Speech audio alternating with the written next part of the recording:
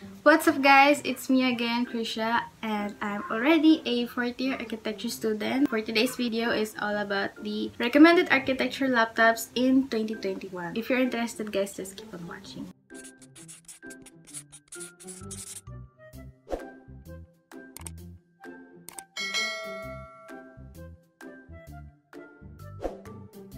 Okay, so sa mga nanonood sa inyo dyan, possible na kayo ay isa upcoming first-year architecture student. It's either you're already taking architecture and balak mong bumili ng bagong laptop kasi sumasabog na yung laptop mo sa init at hindi niya kinakaya mga software na mabibigat. Bago kayo bumili guys, make sure nyo na talagang kakayanin ng laptop nyo yung mga kailangang software pang archi kasi ang usually talaga nakakapagpainit ng laptop is yung rendering. Yung talaga rendering at the same time matagal siya. At the same time guys, yung kahit gaano kalaki yung 3D model na i-import nyo is kakayanin siya ng laptop nyo. Renderin ng laptop nyo. Kasi usually yung ibang laptops is based on some of my friends' experience or classmates' experience. Kapag masyado nang malaki yung model, yung 3D model na nagawa nila and in-import na siya for rendering, hindi siya kinakaya. Hindi pumapasok yung model kasi nga hindi kaya ng laptop. Mababa. So guys, unahan ko lang kayo. Wala akong masyadong alam sa tech as in. So nag-survey na lang din ako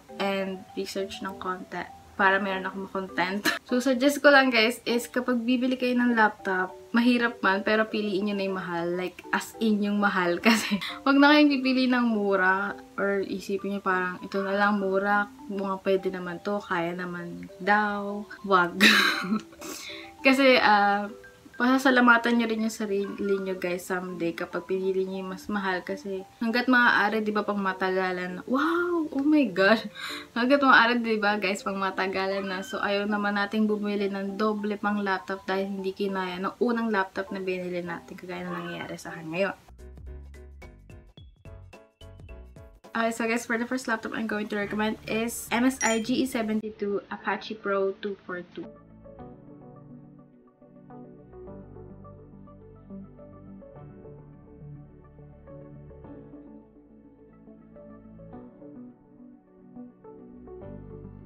The key features of this laptop is that it has 2.7 GHz Intel Core, 16 GB of 1600 MHz RAM, it has 17.3 inches widescreen, and it features a 16:9 aspect ratio and a full HD 1920 by 1080. Okay guys, so it is actually a gaming laptop, and ang pinaka-recommended talaga ng mga prof namin or ng mga iba pang architects or architecture students is a gaming laptop. So MSI GE72 Apache Pro 242 is so far the best laptop for architecture talaga. Since it is a gaming laptop, it has great graphics and very powerful yung GPU niya. Mabilis siya gamitin, walang problema, and pwede ka mag-multitask without even sacrificing the image quality. The GPU is powerful and at the same time, it has a dual cooling system which is very important kasi sobrang mainit talaga ang laptop kapag ginagamit na yung mga softwares natin, like yung AutoCAD, SketchUp, especially the Lumion, which is the Lumion is for rendering. So if you want, I'm going to make a video about the softwares you'll need for architecture. So para ma-ready na rin kayo. Next recommended laptop ko guys is yung ASUS ROG Strix G. Tama ba? Pagkaka-pronounce ko. Oh my gosh. It is worth $1,570.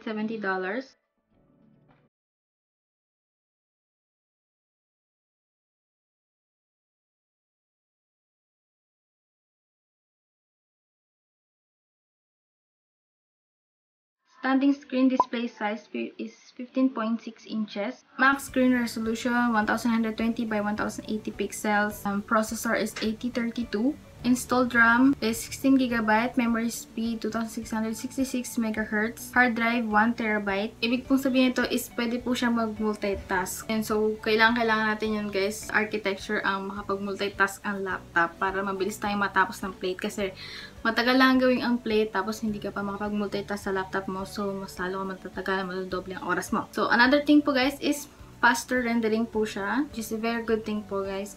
Kasi ang pagre-render po is inaabot po siya talaga ng ilang minuto. And syempre guys, hindi naman isang side ang i-render mo. So parang bawat side is nagtitake ka ng ilang minuto and eventually abot ka ng oras doon kasi hindi lang naman isang side ang gusto mo makuhaan. Yung interior din, yung bawat side ng exterior. So yeah. Para sa mga nagbabalak mag-arcade dyan and at the same time is gamer din. So, magugustuhan nyo to kasi it has RGB lighting. So, meron siyang pa-ilaw effects. Guys, wag lang kayong bibili dahil umiilaw. Porket umiilaw yung laptop, wag. So, another thing po guys na medyo negative side nitong laptop to is wala po siyang webcam. So, although, wala naman na masyadong gumagamit sa atin ng webcam. So, yeah, kayo bahala. Depende sa inyo kung gusto nyo siya. Next laptop po natin guys is yung Microsoft Surface Book 3.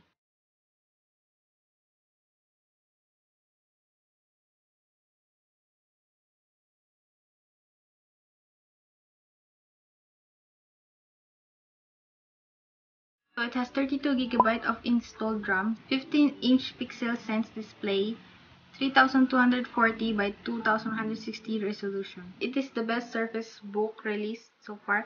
And ang kinaganda po nitong laptop to guys is hindi lang siya basta laptop, pwede rin siya maging tablet kasi natitiklop po siya. Ganda po nito is like kung tinatamad man kayong gumawa ng nakaupo or what, or nag-sketch kayo ng building design nyo or residential design nyo, pwede nyo siya gawin na nakahiga or nakasandal man kayo sa kung saan man lugar. Kasi hindi nyo siya kailangan ipatong pa sa kung saan dahil laptop siya. Pwede nyo siya hawakan lang. Which is very portable din talaga. Okay, so, for the next recommended laptop po guys is yung Dell Inspiron.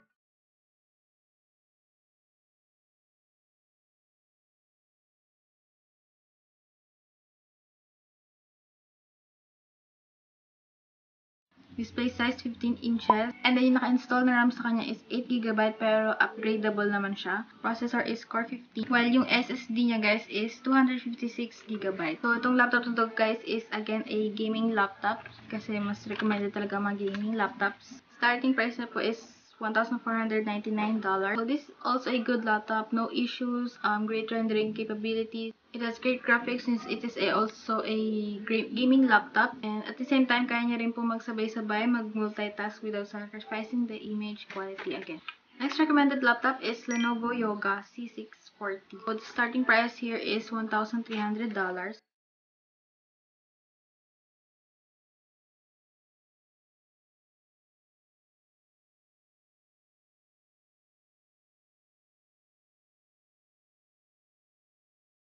Processor is 10th generation Intel Core, operating system Windows 10 Home 64. It has integrated Intel UHD graphics, memory of 16GB, storage is 512GB, display size is 13.3 inches. So itong Lenovo Yoga C640 guys is a quality laptop. Mahaba expansion ng battery life niya. Fast boot up and shut down. Very responsive po siya guys. Small power adapter, mas malaki lang ng konti sa charger ng cellphone. Itong laptop to guys is pang residential models lang siya. Hindi niya masyadong kaya yung mga malalaking models. Kinaganda nitong laptop to guys is para din siyang tablet, which is very lightweight, lalo na kung mag-face-to-face na, malapit na mag-face-to-face. Hindi maiwasan na dadalhin nyo yung laptop nyo sa school, so mas maganda na lightweight yung laptop nyo kaysa yung mga ibang laptops na mamibigat. Yung mga MSI, which is malalaking laptop talaga siya.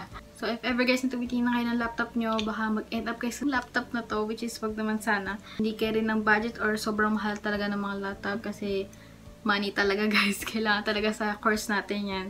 Ito pong akin is Lenovo IdeaPad L340. Hindi ko siya may recommend. So, huwag nyo siyang bibilin porket wala na kayo makitang ibang laptop. Baka kasi ito yung madampot yung laptop. So, wag. Ito lang personal experience ko guys kasi hindi nyo kaya mag-multitasking. Yung rendering niya po is super bagal talaga. Like, nadodoble yung oras. Ito po yung shop na rin-recommend sa akin ng kaklase ko, which is yung Justin's Laptop. So, lalagay ko na po yung link dyan sa baba.